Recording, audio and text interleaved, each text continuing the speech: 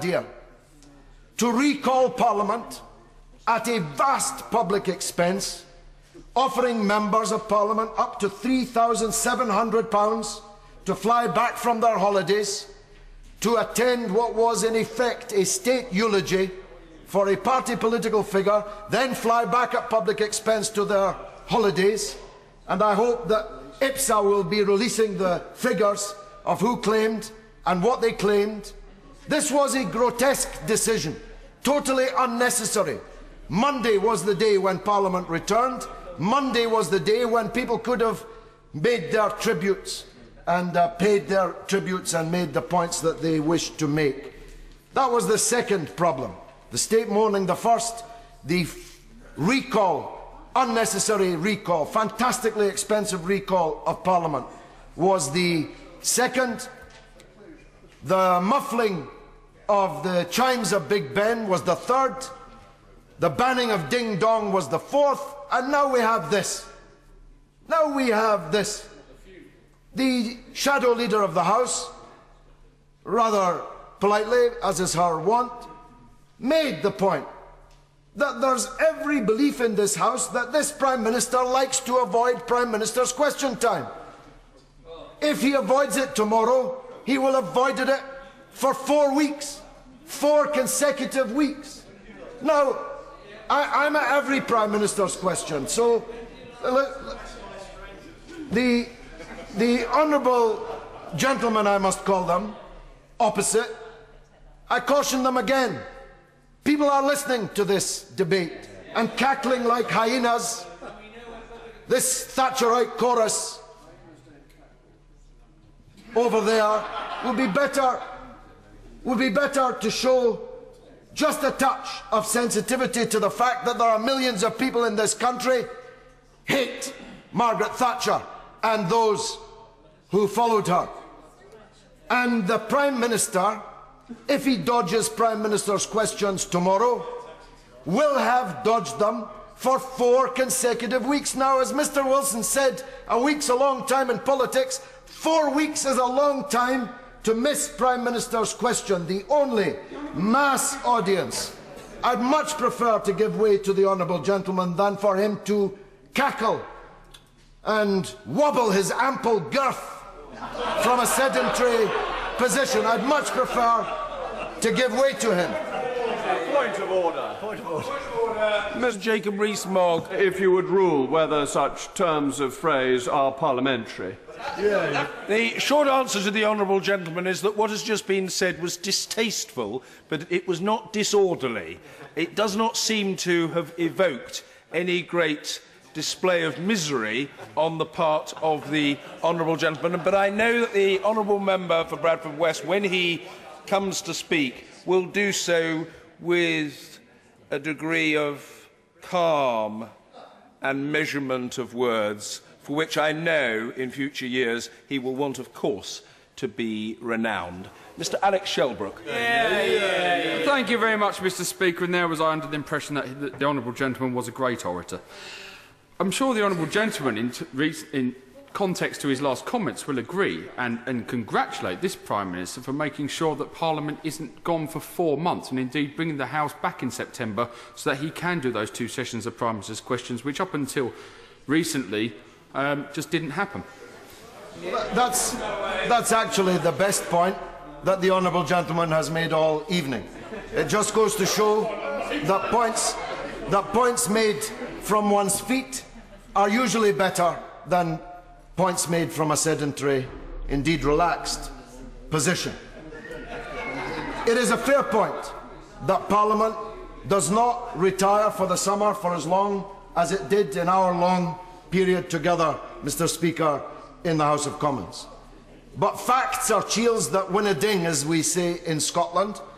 Every Wednesday, the Prime Minister should stand at the dispatch box and face the music of everything that's happened in the previous week. And for 4 weeks, it will have been the case that the Prime Minister has not done so. At a time when the British economy is in desperate trouble, the Prime Minister has not been able to be questioned about it.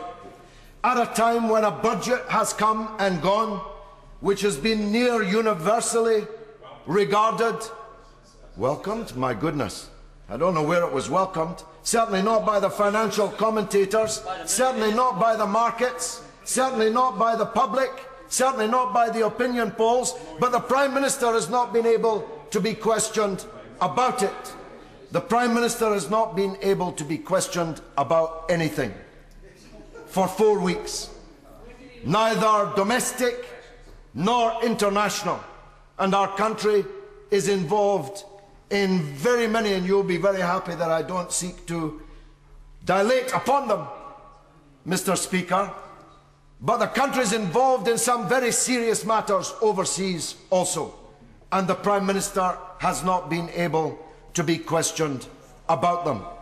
And I just feel, and I think that the attendance here this evening indicates that there are many who feel, whether they're on the official opposition or not, there are many who feel that this has all gone too far, that an attempt at canonization of a person around whom there is, I see the Speaker is frowning, I speak as a religious man, I'm not against canonization where it's justified, but there has to be a consensus before one can be canonized, and no such canonization is possible.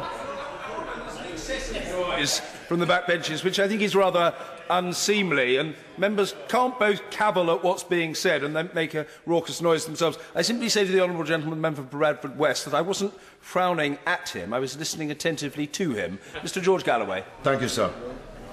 The point is that beatification, canonization, is something that can only happen when there is a consensus. There is no such consensus about the former Prime Minister. Yet people are acting, the state is acting, and the state broadcaster and now the parliamentary authorities are asking us to accept things which are too close to royal. You see, Mrs. Thatcher famously had a slightly fraught relationship with the palace, and I can understand why. Mrs. Thatcher may, to many of the honourable gentlemen opposite, have been great, but she was not to up to 60% of the electorate when she was alive, and according to the polls, more than 50% of the people now being polled are against her, were strongly against her, feel that she did bad things here and abroad. And it brings into discredit this kind of funeral, this kind of state occasion, if it's awarded in a way which many people in the country feel is unjustified and feel is being rammed down their throats for partisan reasons and ideological reasons, and for which they're being asked to pay. And I caution, through you, Mr. Speaker, the establishment of which I suspect you're not fully regarded as a member, though you ought to be, because your office is one of the great offices in the land. But I say through you to this establishment that you've gone too far. They have gone too far. There's been too much of this. It's too expensive. It's too elaborate. It's too regal. And many, many people in the country are unhappy about it.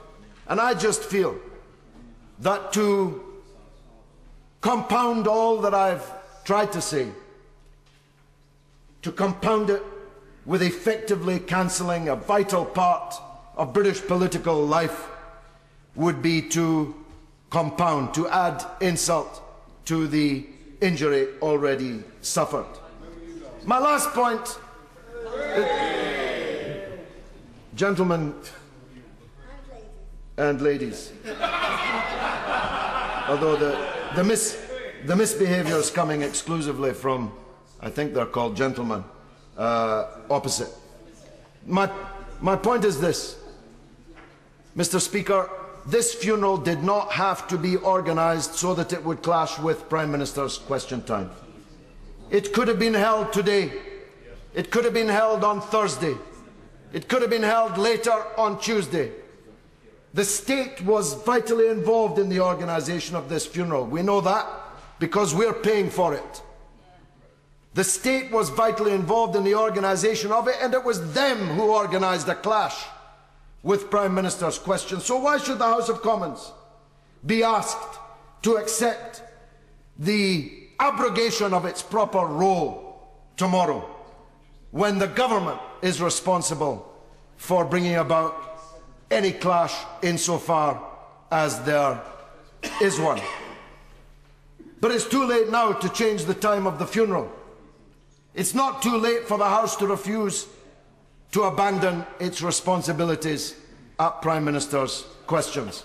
And I hope, if the House divides at the end of the evening on this, as I hope it will, that a decent number of members of Parliament will reflect the feelings of, if not their own constituents, then the tens of millions of constituents of many of us here, and some of them there, who feel that the adoration of the Maggie has gone far enough.